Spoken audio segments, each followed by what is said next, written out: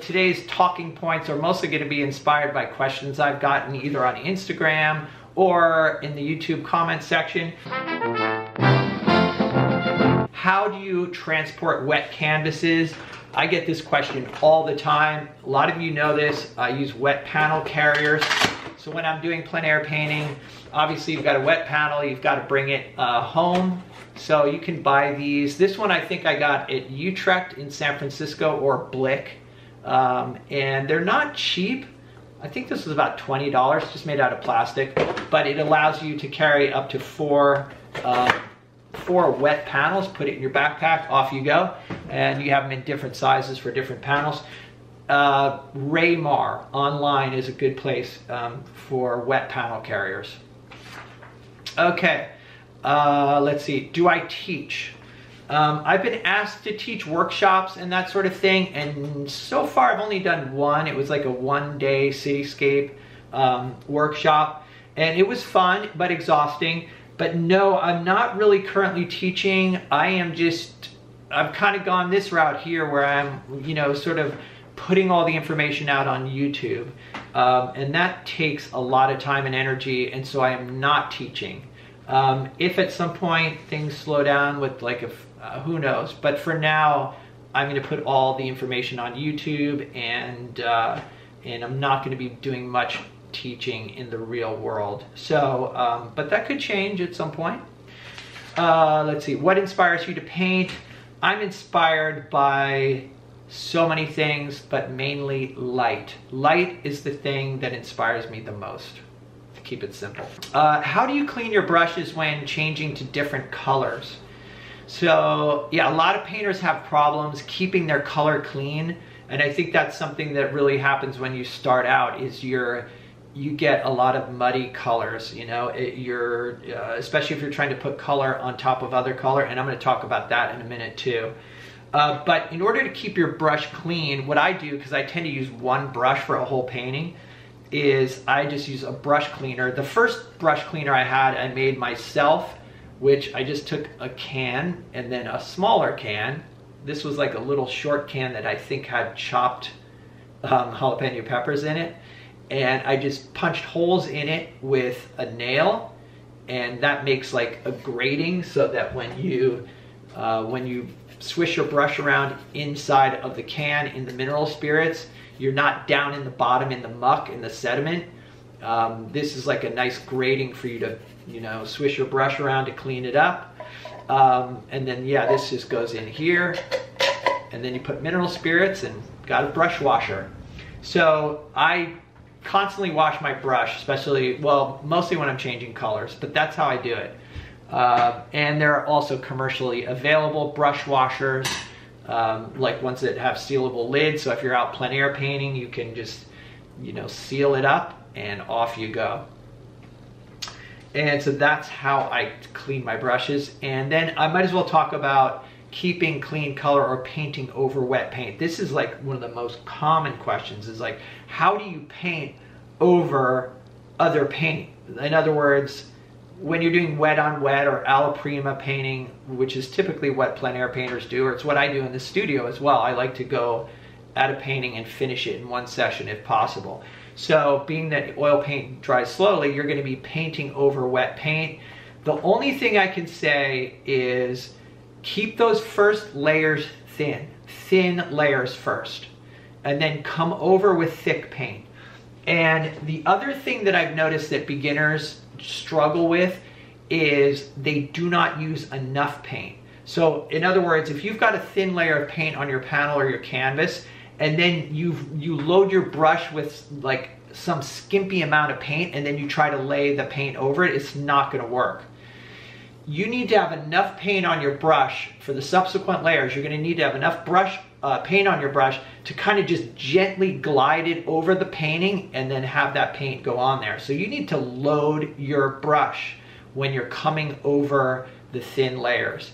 So I'd say that that is something that I don't know, it takes a while before you feel comfortable. Like the recent paintings I've been doing, the little 8x8 paintings, The amount of paint I go through in an 8x8 painting, especially white, a lot of white paint or whatever, or an ultramarine too, I go through a lot of paint in that small painting just because of loading the brush up and putting down a stroke. Load up the brush, put down a stroke. That's another way to get clean color. You don't want to just be kind of going over and over or licking, as they call it. You don't want to do that. You want to, you know, put down a stroke and leave it.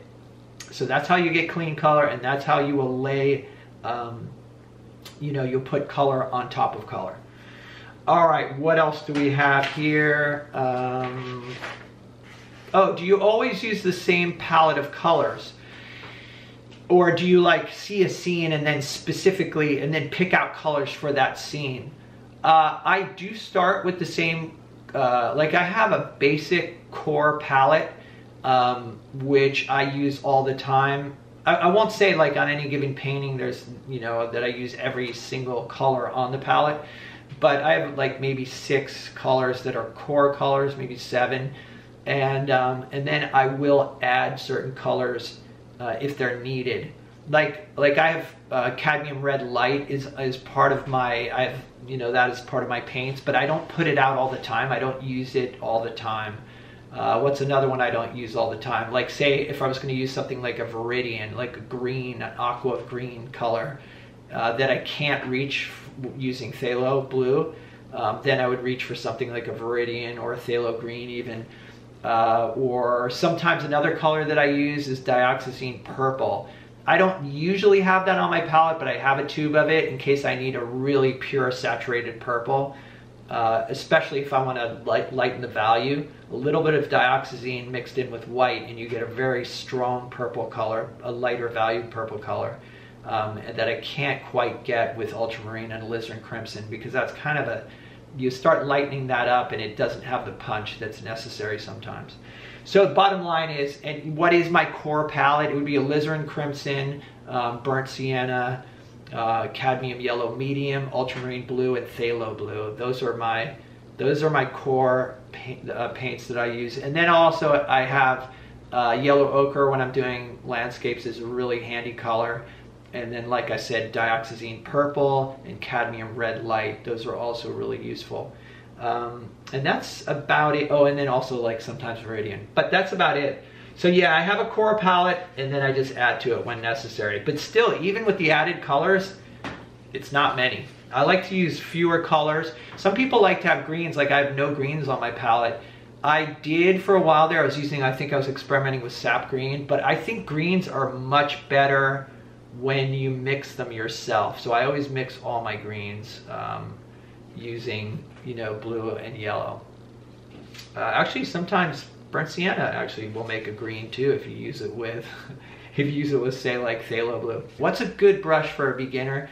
This is a Utrecht 209 flat. It's a natural bristle, inexpensive brush. And yeah, I would say like natural bristle flats in sizes like 4, 6, 8, 10. That's probably a good range.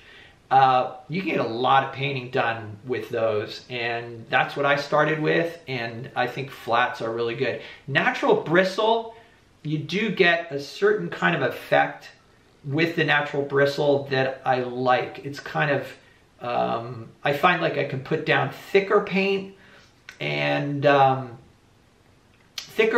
then also the texture of the paint that's applied, it's nice. It kind of has a nice look to it. However, there are times when I don't get the control that I want out of a flat, so I will pick up a bright, and I use synthetic brights. They're more precision, so like a lot of the little cityscapes I do, those are done exclusively with brights. Actually, some of the, I've used brights also on some of the still lifes as well. So it could be good to have a combination of brights and flats. And I find that the brights, I like synthetic. They're more precision. They last longer too, but they are more expensive. But the key thing about that you might want to practice on some of these smaller panels is just taking the brush, loading it, and putting one stroke down. That's something that I think is really helpful, and you'll grow a lot as a painter. I just put a video on my Patreon talking about some discoveries I've made about selling online and things that I think really help to sell online.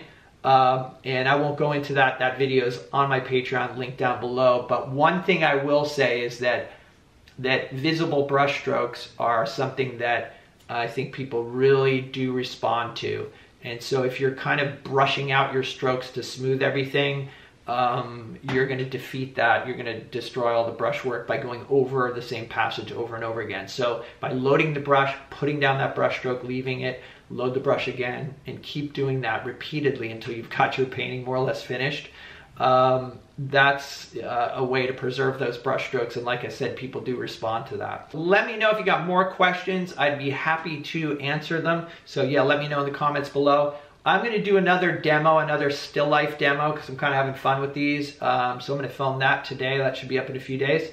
Thanks for hanging out, guys. Hope you're staying creative out there, and I will see you in the next video.